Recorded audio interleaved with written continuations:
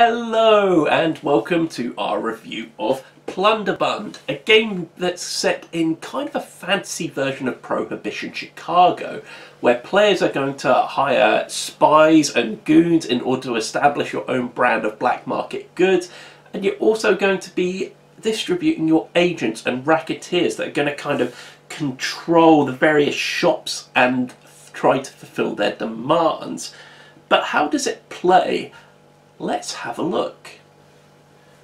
So, at its heart, Plunderbund is kind of a light deck building meets area control kind of a game. It's an interesting concept where players are basically going to be keeping an eye on the 4 tracks: price, appeal, quality and ingenuity, using cards in order to move up these tracks whilst also getting pieces onto the board in terms of your agents and racketeers.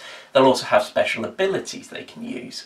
Now, at the same time, you also want to be keeping an eye on the demand on the board, which will be randomly generated as the game goes on. And when demand becomes available on the board, you want to be trying to get your agents on the board so you can be the one to fulfill it. Of course, things depending on how far you've moved up on the track as to who actually gets to fulfill that demand. Although you will also want to be using your racketeers in order to try and muscle them out of it when you basically can't compete with them on the actual market they're on. Now, you will also need to be able to fulfill those demands. You'll do that by trying to gain goods, which will go into your warehouses over the course of the game. But you also kind of want to keep an eye on how many people you've got on the board. Basically, the more people you have on the board, the better, because the more people that are on any given area on the board, the better chance you've got of winning the gang war at the end of the game. When does the game end? Well, when 12 months is up, with each kind of area split into seasons when you're going to be able to recruit new people at the end of each. So let's have a bit more of a deeper look into these rules. So, how do you actually take your turn in Plunderbund? Well, if you've played deck building games before, you probably will already have a good idea of how this is done. Essentially, you have your deck, which has all of your cards in it. You will, at the beginning of the game, draw 5 cards from that deck, although it will increase later. And you basically get to play any amount of cards in your hand that you want on your turn. However, in this case, you may want to hold back from doing so. Basically, what happens is you have a few things you can do with the various cards in your hand. Some of them will allow you to move up on one of the 4 tracks that we mentioned earlier. Some will allow you to place agents and racketeers on the board or move them. Some might allow you to gain goods into your warehouse, and others may have a few other tricky abilities on them. At the end of your turn, once you've played all the cards you want to, the cards go to your discard pile and you draw another 5 cards. When you run out of cards in your draw pile, you can shuffle the discard and make a new deck and carry on drawing cards from them. Essentially, this is basically how you take a turn in Plunderbund. So, when would you want to play a card and when wouldn't you? Well, what you actually have in your hand is a number of cards, some which will only have 1 ability that you can use on them, and some that may have multiple. Now, if you have multiple actions on your card, you can only take 1 of them. What's more is everything has a favour cost on them. So when you decide to play that card, you take 1 of these favour cards and put it into your discard pile. Now, you don't really want to be holding too many favours because they're going to dilute your deck, and what's more is they are worth -1 point at the end of the game. Points being referred to as reputation in this game.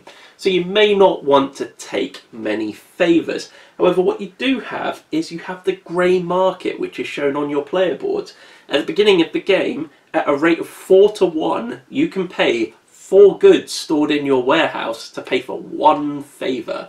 You can do that as many times as you want on your turn in order to pay off as many favours as you want. However, you will have to remember that you want to keep those goods to be able to pay for demand on the board when it comes to scoring those sweet, sweet points later on. Now, if you're looking at your player board, you can actually see your grey market value on there. So it's going to start off, like I say, at 4 goods to 1 favour. This can be improved on the game by moving up certain tracks. You'll also notice it says your hand size on there, which will start at 5. Again, if you improve yourself enough on the ingenuity track, you can hold up to 6 cards in your hand, or maybe even 7. At which point, if you're gaining a lot of favour into your hand, you can just be discarding it at will, really. The other thing is you can move up on the quality track. That's basically where you can start improving your odds of how many goods you have to pay in order to pay for favours, eventually ending up at only playing just 2 goods for 1 favour. So players really want to bear that in mind as they're moving up these tracks on the board. Now, as mentioned before, it is important to note that you do not have to play all 5 cards that are in your hand. You may choose to only play 2 of them, but bear in mind that whatever you don't play still gets discarded at the end of your turn, and you have to draw a new set of cards. Now, why would you want to only play some of the cards in your hand? Well, easy really. You just don't want to dilute your hand too much with favour cards, and really helps you focus on your strategy, basically. Do you want to try and focus on your ingenuity and quality? Well, you may not want to focus so much on price and appeal. This means you are sort of limited with what goods or what demand you can fill on the board, because it's important to note that you have to at least be on the bottom tier before you can actually start claiming goods that are on there, even if you're the only person on the space to be able to fulfill that demand. So once everyone around the table has taken a turn, you move up a month on the board. Then you generate demand that's going to start appearing on all the shops, and you also start gaining a number of goods.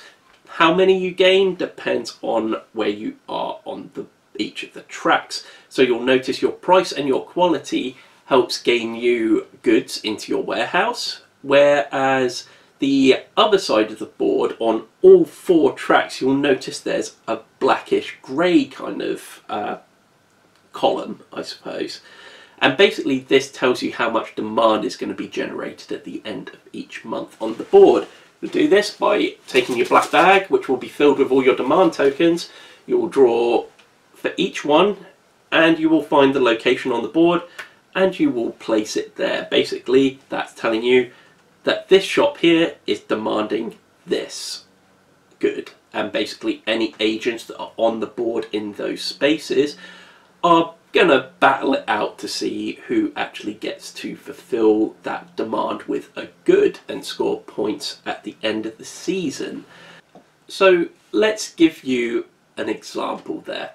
Let's say that the blue player and the yellow player are both tackling that demand that's on that space.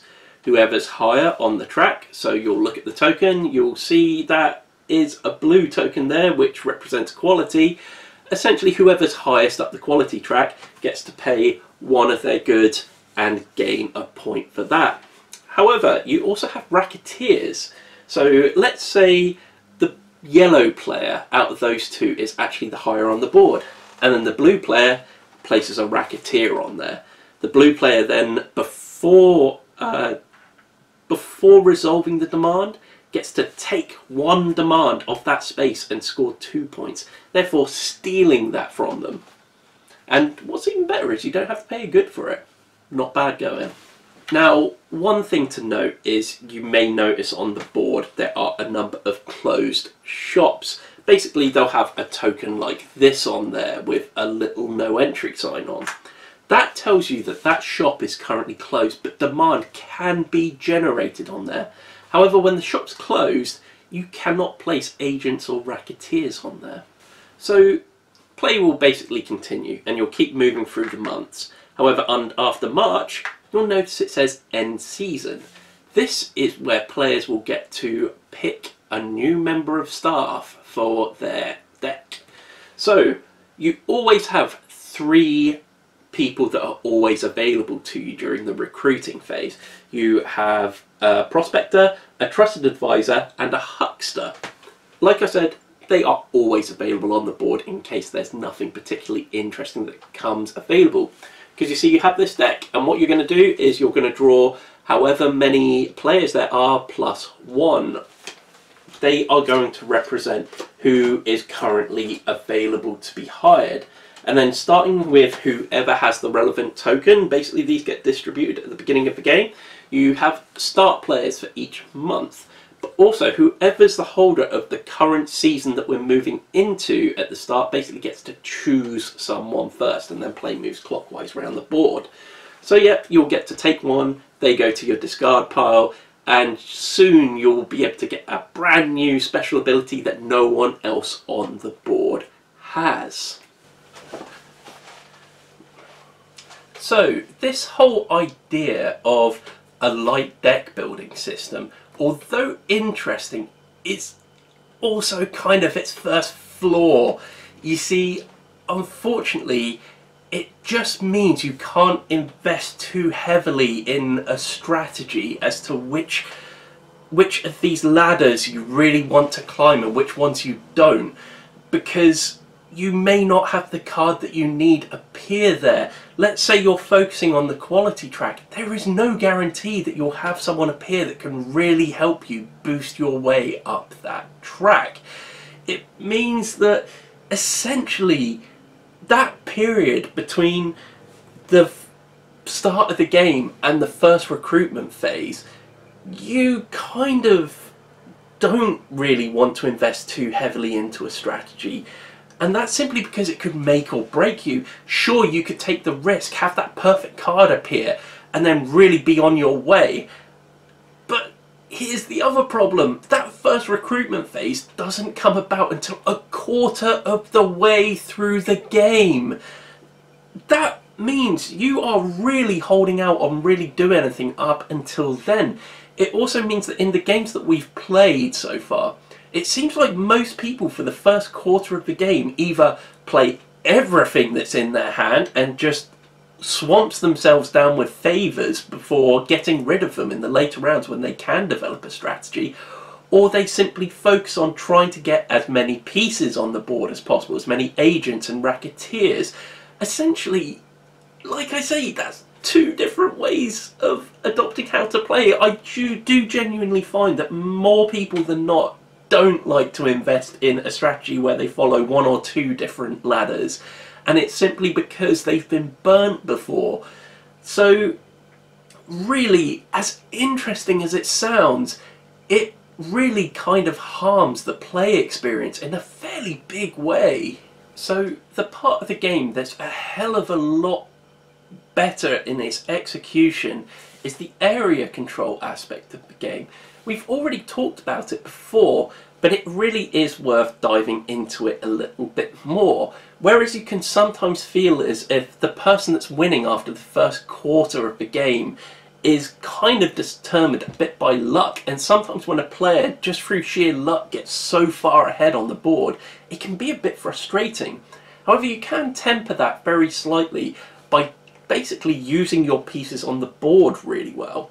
Now, remember I said there were really two different tactics that people tend to use in this game in my experience. Well, the second tactic works really well, which is not really focusing too heavily on any of the tracks, maybe moving up one or such so that you can try and actually take some demand if no one else is in a shop. Basically, trying to just focus on getting people on the board and limiting the amount of favour that you're bringing into your deck is actually a very viable strategy. You see, as mentioned before, the game works by placing agents on the board which are going to help you to fulfill the demand that's currently on there.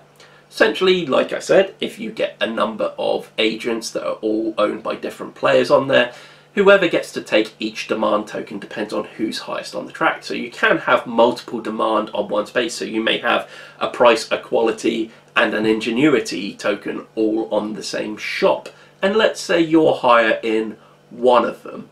This is where the racketeer really becomes incredibly important. You see, your racketeer, if you move them on there, is going to be able to knock one of those tokens basically off the board and score you 2 automatic points.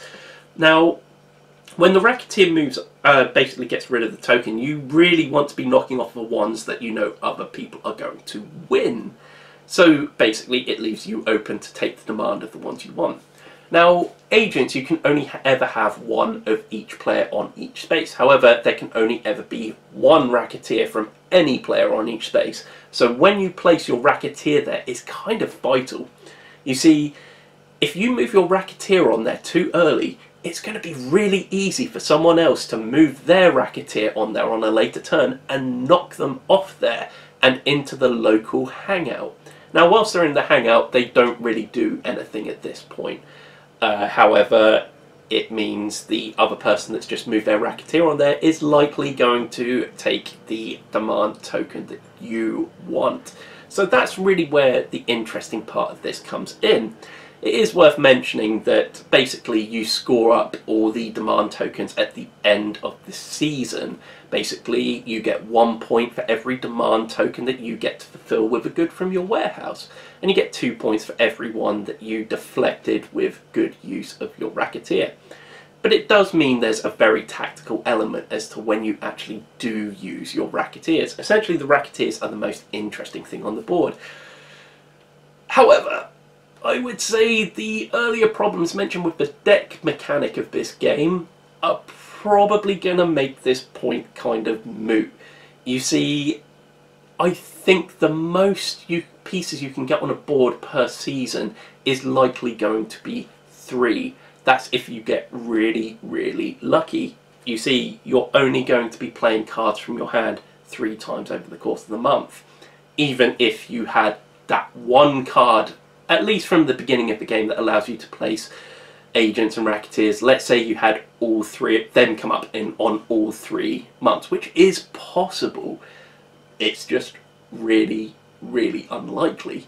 Essentially, it requires the use of your guild leader, who can get you to draw extra cards basically from your hand, allows you to play more if you don't have any favour in your hand, which means basically you would have to not really focus on any of the tracks and use them that way. Now, the reason I really say that that makes the point moot is because getting your pieces on the board still requires a certain element of luck. However, you can, like I said, improve your chances by not taking very much favour into your hand. But it does mean that at least for the first quarter of the game, everyone is kind of just going through the motions. There's not a lot of variance or exciting events or anything like that in that period of time. And that, unfortunately, it's that deck building that really brings this down a bit. So really, the best way I can really summarise all that and really bring it all home is to say that as gamers, we always want to be doing things. We don't want to be not doing things. And that's kind of what this game is about, is on your turn choosing what you're not going to do and doing 1 or 2 things rather than 5 things, which is really unsatisfying as a gamer, especially when you take into account the fact that the game's kind of slow. You've probably gathered by now that there is a fair bit to think about. You've got closed shops that you're thinking, do I try and get those open at some point? Or moving up some of the tracks, which tracks to move up and which ones not to move up on, if at all. Do you want to open up those special abilities soon, despite the fact that there may not be so much on there, you know, such things as improving how many goods you have to exchange for favours or your hand size? Do you want to chase that? It's also worth noting that on the appeal track, after a while you actually get points for moving up the track. So every time you move up to the next level on the track, you automatically score a point. Do you want to be getting loads of pieces on the board so that you can actually be moving up? There is a hell of a lot to think about here. And it means that things do kind of slow down. We found that the game generally takes a long time. I think the first time we played, and bear in mind this is the first time we played, it took about an hour and a half to just play through the first season, which is an incredibly long amount of time. Admittedly, we were learning the rules at the time, but you still get an idea of how quickly this game moves from that. And then you have the manual as well.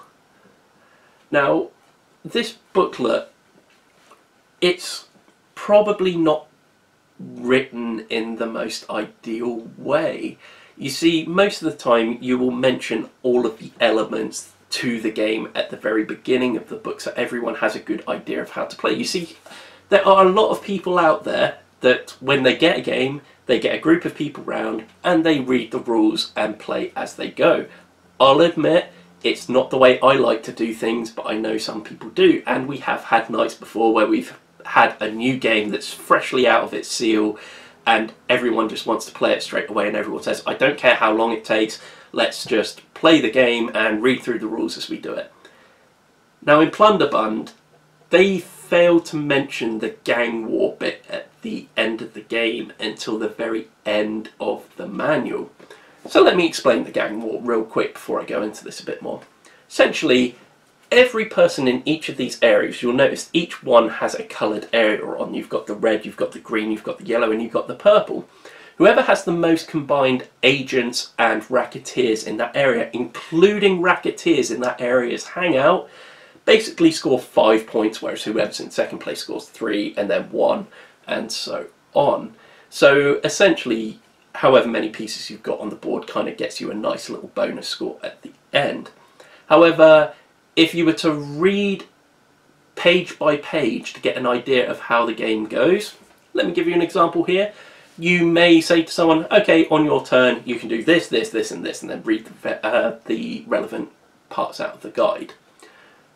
Now, people may not necessarily notice the importance of that unless there was a bit at the beginning that just basically said, by the way, there's going to be a gang war at the end that involves having as many pieces on the board as possible. It's a bit of a point scorer.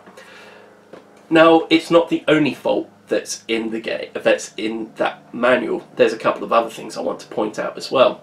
Now, a fairly common thing you'll find in a lot of gaming manuals is you'll have things like the anatomy of a card, you'll have the anatomy of the board, you'll have all these things. This doesn't really have it, at least for the board anyway. And we were left wondering for ages what these little symbols mean next to each of the numbers on the board. We've kind of made a bit of an educated guess as to its how likely certain demand tokens are to be drawn. So for example, the 9 shop down here has 2 hearts by it, meaning that you're probably more likely to draw a peel demand for that shop than anything else, so players can preempt where they're going to go. Now, the last thing I really want to criticise the game guide for is closed shops. It mentions closed shops, it doesn't say how you open them. It actually turns out that there's a card that allows you to open up the shops. However, for my first 2 games of Plunderbund, we did not have that card become available. Now, where's the problem there? It's that we went through the game not knowing how to open shops, which was kind of confusing a bit. But essentially, these are things that really should be learnt for any future games that they make. It's worth mentioning just about everything in there. There's not even really anything in the guidebook that really tells you how to do it. Now, it is worth noting though that there is kind of a card reference in the rules towards the back of it, but it still kind of merited mention elsewhere in the guidebook, because the fact that you're going to probably have a lot of demand actually appearing on the closed shops means that you really should be explaining earlier in the rules that there is a way to open the shops. Basically, it's on a card that you could get over the course of the game. But like I said, first 2 games, no ways of opening the shops at all, and it just very much confused us. So I feel kind of bad about this because it is an interesting game, and I think it actually becomes more enjoyable with more playthroughs. There's quite a lot I haven't mentioned about the game, such as certain synergies between cards, which when you play 2 cards together, you can actually play some of the actions for free without paying favours. So there's other stuff here, like I said, that I haven't mentioned. I've just kind of found that there's a really important point to be made with this game, which is that it's really easy to be put off by this game in the first couple of playthroughs. However, you tend to find that as people start understanding the systems in it a bit more, and probably one of the tactics that I said most people use in the game, which is play everything at once all the time, you kind of learn that that kind of throws you down a bit of a rabbit hole of gaining way too many favour cards, maybe not being able to focus too much. You may not get as many pieces on the board, so you might have moved all the way up the tracks. However, you can never have enough agents on the board to actually be able to take advantage of all of them. There's a lot of stuff like that in there that you're going to fall into in your first few games, and it's really easy to give up on Plunderbund and say it's a bad game. I think it's an interesting concept that is poorly executed and is an absolute minefield for new players. You really have to play through this a few times before you really start to appreciate some of the systems that are in play here. I think it's also worth noting that the theme and the artwork on this game is beautiful. It's absolutely brilliant. The presentation's great. I will say this is not the Kickstarter version of the game. There is a deluxe version where these wooden meeple pieces are actually replaced by these little plastic models that are really, really cool. Saying that, this is actually still a really beautiful presentation even if you don't have a deluxe version of it, excuse me. It's literally an interesting concept that's let down by a bit of poor execution.